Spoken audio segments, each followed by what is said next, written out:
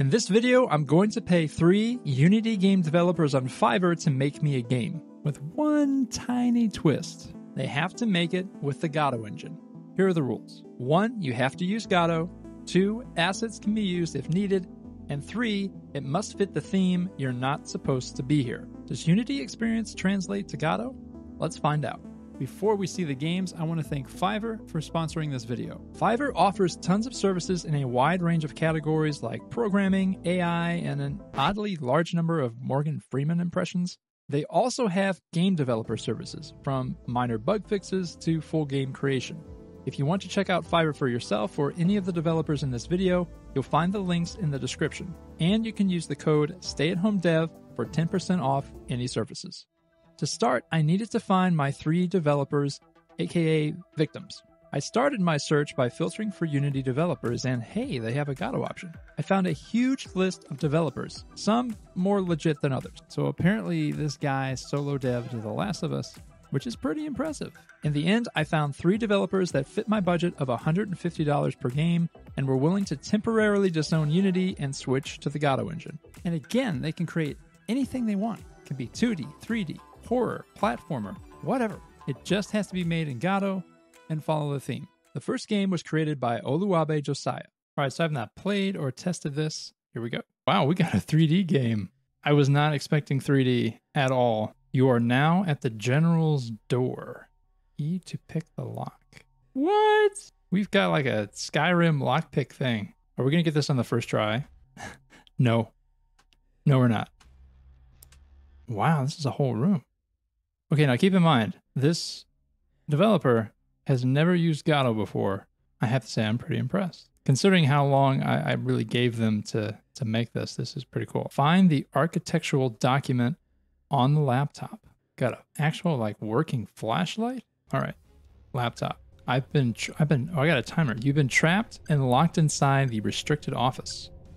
Find a way to escape before it's too late. Explore the room for clues and objects that can help you unlock the door. Time is running out. Man, it's like an escape room. Okay. Dear intruder, you should not be here and you know it. There's the theme. We've got a rook and a king. Let's look around a little bit and see. Oh, here we go. That's a lot to read. Huh. I have no idea. Oh, we got another page.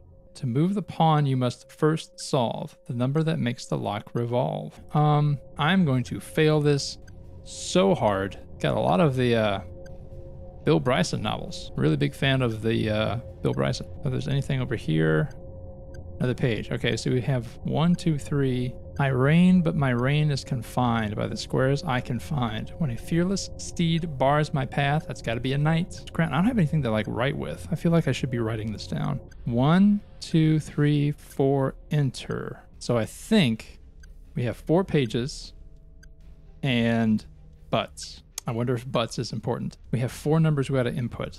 Yet my partitions you must count to reach my core. All right, I think that's bookcase. I think these are the bookcases, right?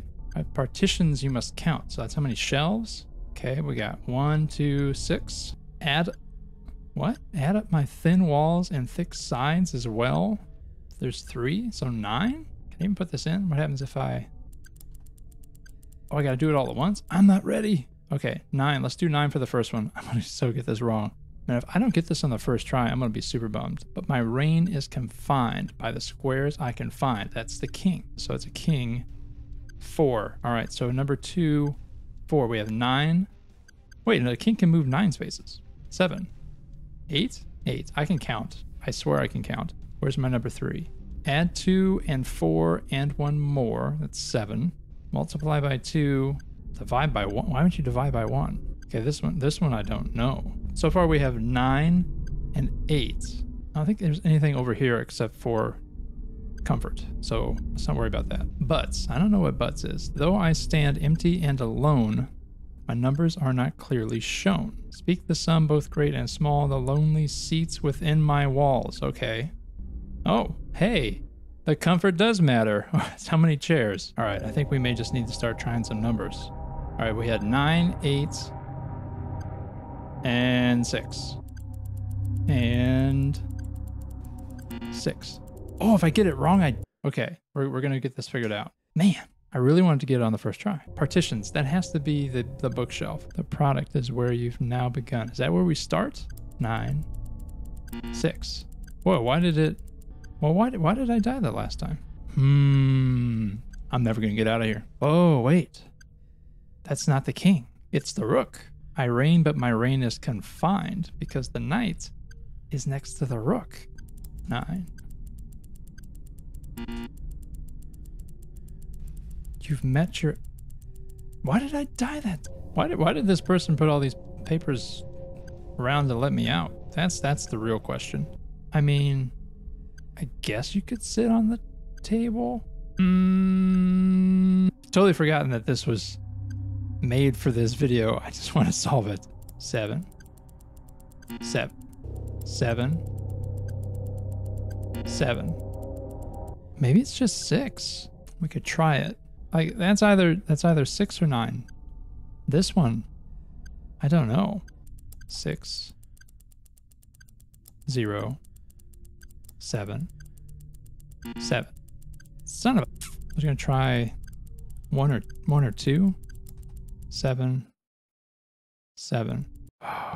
This lockpick is my punishment every time. This is the one. This is the one I don't know. 7, 7. All right, the first one's 6. 7, 7. We did it. That was way more than I expected. So congrats on that game. The second game was created by Edipt Yekta GLR. All right, game number 2. Let's check it out. This one's called Heroism. Got a negative score. I got some flying skulls. Okay, if I hold space, is there... I can fly. Oh, there we go. And then I press up. Okay. So we're getting... Why are we getting a negative score? Oh, we got lasers. Can I can run my score down if I shoot the people. And fly faster. It's a lot of stuff. Let's see if there's anything over here.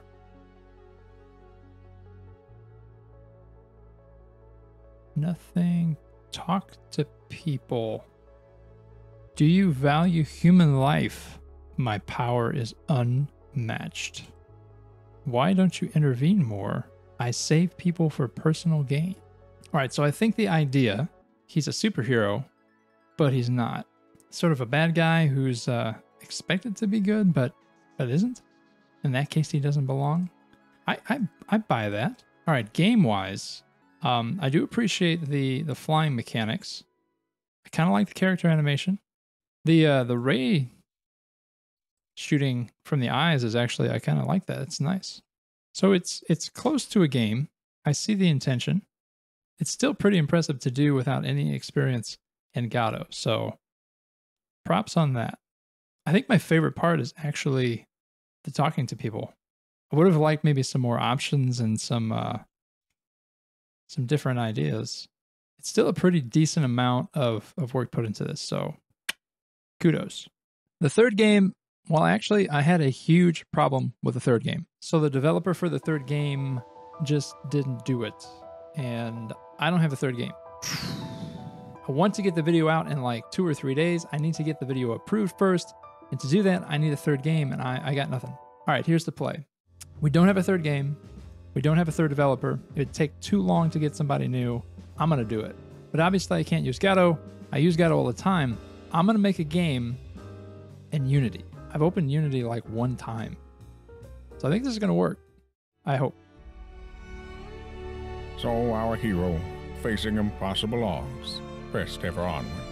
Thanks to Fiverr's dispute system, his money was quickly returned. With renewed focus, he used some of the money as bonus for the 2 developers who delivered. The remaining funds were used to hire me to provide dramatic gravitas to the story of this video.